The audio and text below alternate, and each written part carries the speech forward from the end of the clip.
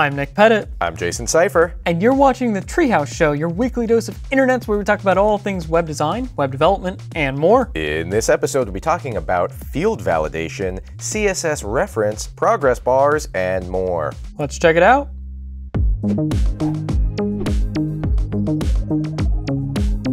First up, we have a project called FieldVal. This, as you might expect from the name, lets you create error reports for your JavaScript data. Essentially, it does field validation. Oh, so it's like a shorter version of that. Yeah. Okay, cool. Yeah, they compressed it. I'm on board. So let's go ahead and just quickly check out a demo because that is easy. We can see if I click into the email field right here and then tab out and hit submit, that changes from saying that the field was missing to it was an invalid email address format. Now, the output that you get is interesting. You get a JSON object which has all of the different fields in it. It says it's missing or it's invalid, along with the different keys which correspond to the different parts of the form. Now, why in the world would you want to do something like this? Well, when you are validating data, why would you want to do that? Here is an example of poor validation where you can really only run one at a time.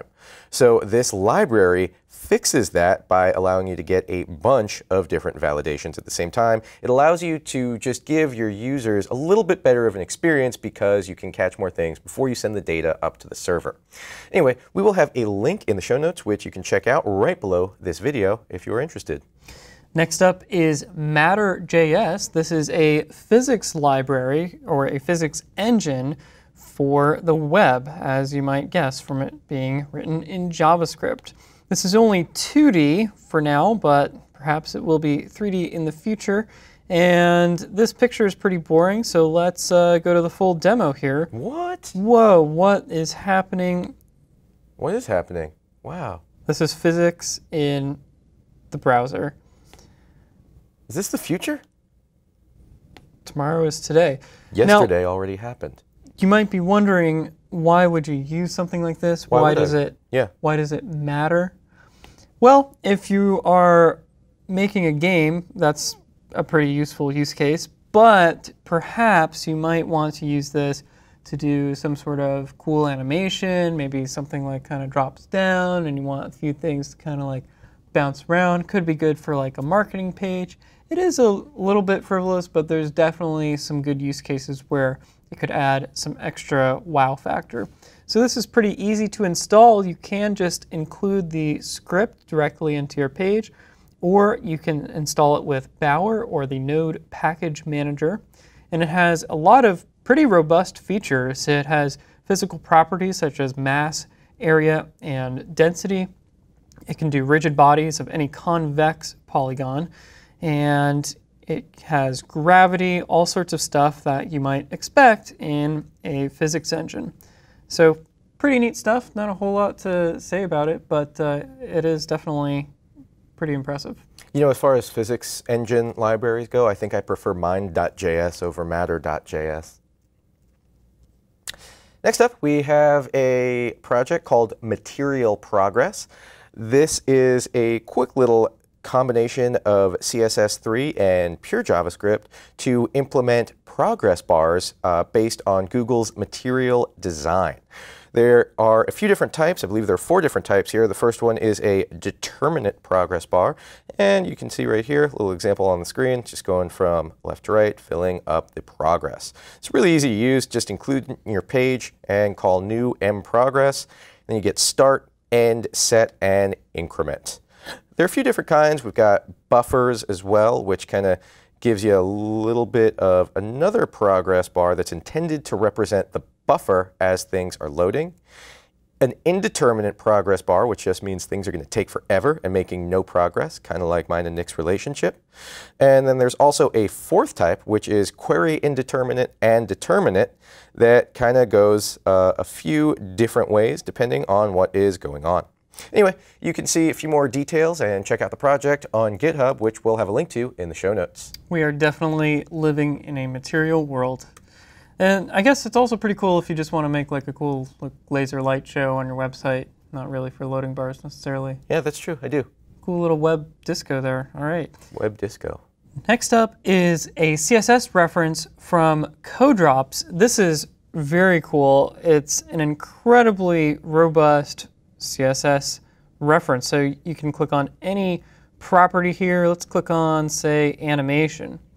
And once you click on one of those, you can see that the animation property is shorthand for all of these other properties. And of course, those are all linked within the reference. And there's just a great article for every single one of these. There's some trivia and notes. There's the official syntax.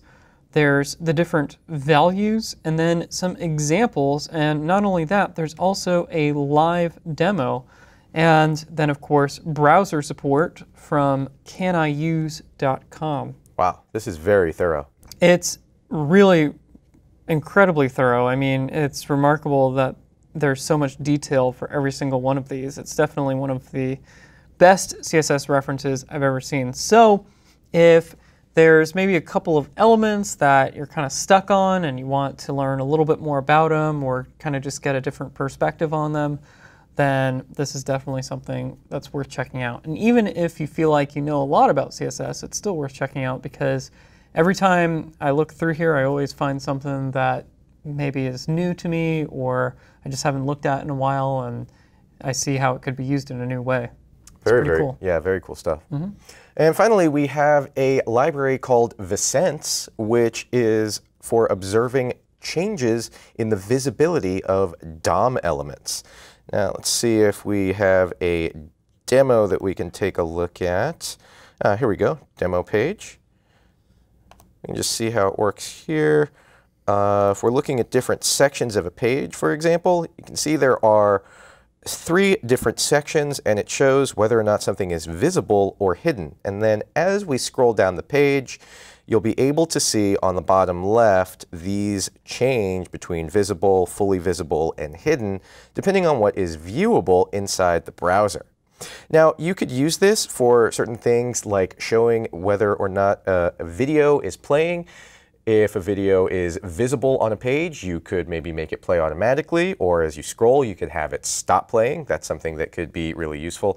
Ton of different uses, and it's actually really, really easy to use. You just give it the DOM element of what you want to what you want to track, and then you can call the is fully visible method, and then inside there you get a little bit of a callback. So there's more documentation. We're not going to get all the way into that. You can check it out in the show notes if you are interested in it. Very cool stuff. You could probably use that in combination with like the page visibility API, which both, I mean, is really good for battery life. So like you were saying, you're not like playing videos or, you know, showing like a photo gallery, whatever, if it's not visible. That's pretty cool. Cool idea. Well, that is all we have time for this week. Jason, who are you on Twitter? I am at Jason Seifer. And I am at NickRP. And for more information on anything we talked about, check out the show notes below the video. We want to thank everybody for watching, and we'll talk to you next week. See you later.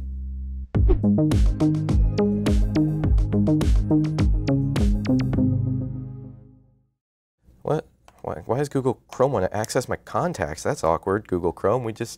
I want to see your contacts. We just started hanging out, Google Chrome. Why would...